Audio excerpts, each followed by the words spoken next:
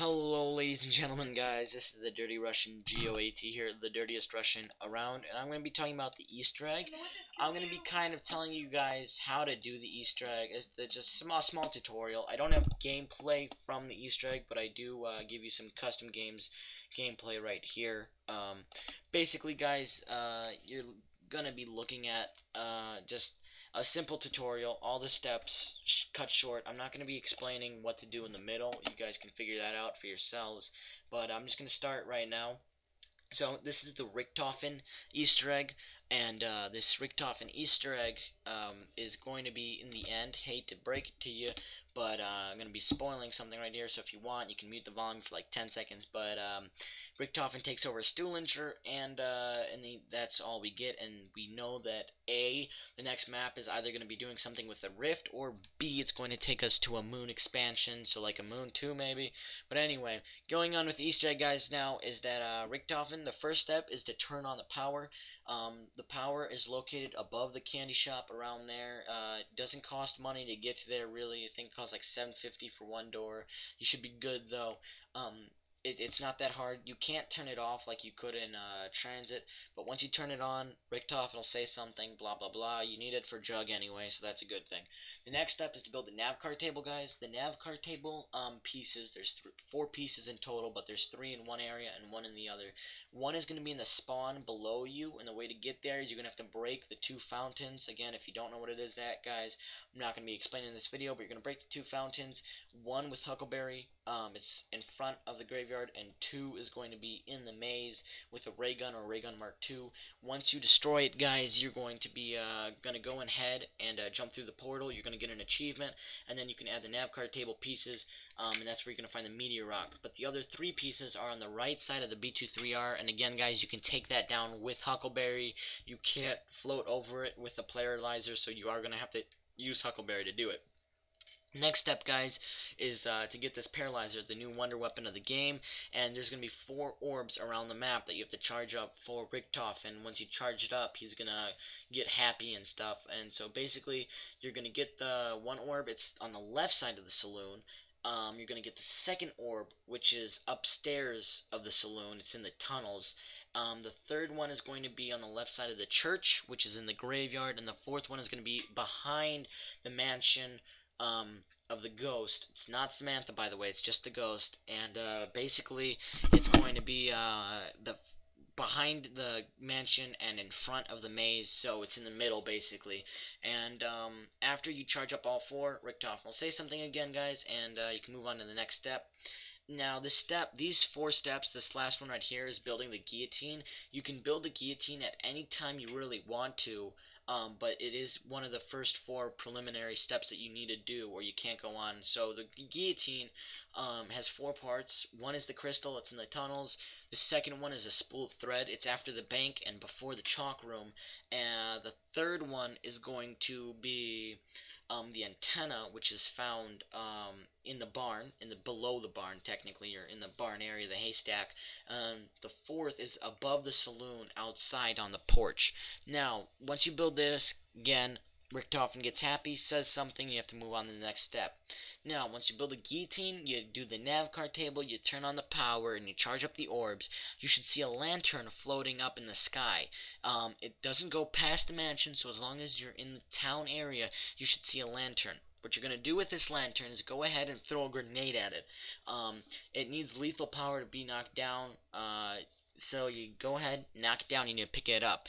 Once you pick it up, Richtofen will say something, and you're going to go ahead and go into the mansion of the witches, and you're going to have to kill 5 to 6 witches. You're going to be hearing dings, and when you hear the loudest ding, Richtofen A will say something, and B, you're going to just get the next step. Now, once you finally do this last step, and you go ahead and get this lantern, you're going to put it into this sign above the barn. To get to that top of the barn, the easiest way is to jump from the saloon top to the barn top, and you're going to go ahead and just basically pretty simple. You'll want to go there and put it in. There's going to be a cipher, guys, when you put it in, and this brings us to our next step.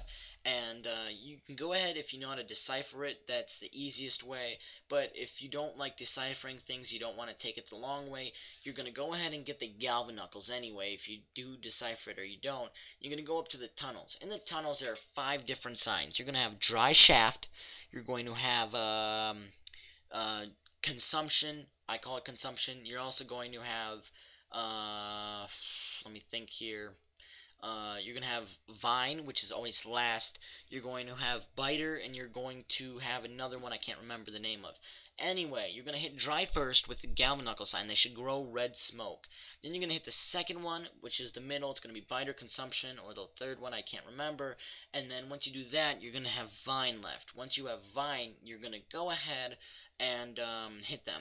If you hit them properly, you should see an orb appear, and Richtofen will talk to Stullinger again. Now, basically, if this does work properly, you're going to go ahead and chase the orbs. In the end, the orbs will take you to the guillotine, and then the guillotine will fully power. Now, this brings us to the next step, guys, and once the guillotine is fully powered with the orb itself has to power up internally, so you're going to go ahead, take the orb, and let zombies come close to you. Once the zombies come close to you, you're going to see orbs appear on their hands, and you're going to kill them.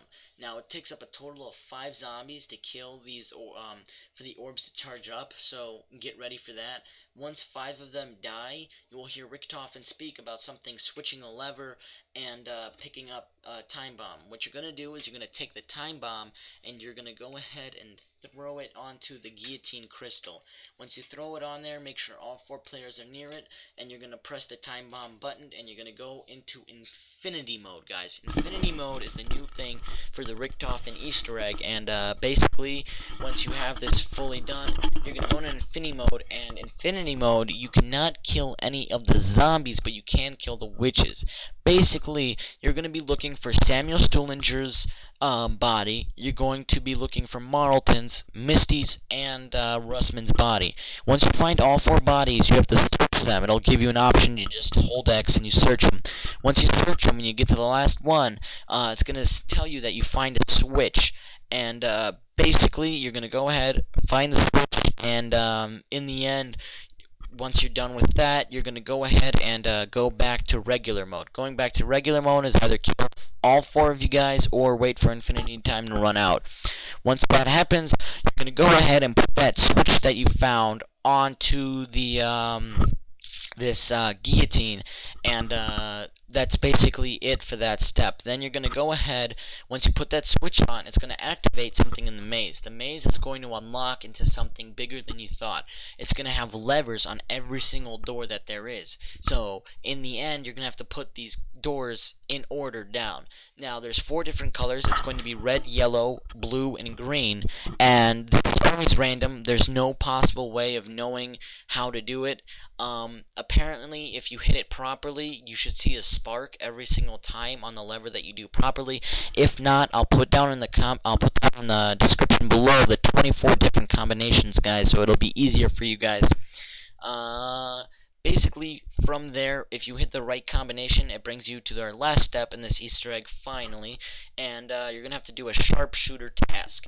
The sharpshooter task involves 4 different spots where you're going to have to shoot cardboard cutouts of cowboys, and basically, once you hit all of them, you have to hit 100%. And if you hit all 100% of these cardboard cutouts, you're going to get 7 perks permanently, and you're going to get the Easter egg 75G mind games. Along with this, guys, I want you to know that this Easter egg can take up to 3 hours due to the fact that the cardboard cutouts and the levers take an hour apiece. Matters how good your team is. If not that, I just say good luck. And I'd like you to remember that this Easter egg does give you 75G.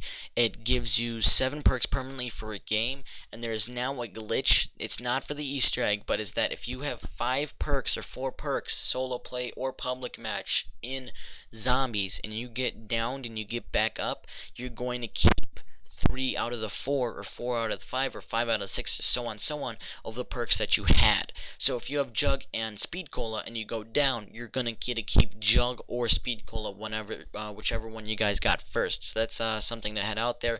I'm sorry I couldn't give you guys a gameplay. Is that once we finished the Easter egg on my game, is that happened? What happened is that we got lagged out because the theater took up so much memory that it died out, and we got our bandwidth just broke due to the fact of so many zombies around, like 30 or 29. So thanks guys for watching. I really appreciate it if you could leave a like, comment, and if you have any troubles, leave it down in the comments. Please subscribe, guys. I will be adding new videos showing you how the best way to do solo play buried and just a bunch of other stuff that could possibly help you become a better zombie player than you already are, guys. I really do hope you enjoyed this. If you have a easier way on how to do the levers, that'd be appreciated, guys. If not, I do hope you have luck with the combinations. You might get lucky, and on the 10th or 11th combination you will get to a situation where you get to keep it, or you might be one of the unlucky people who are on the 24th combination and you finally get the Easter egg to the last step, guys. Thanks for watching, guys, and like always, have a nice day.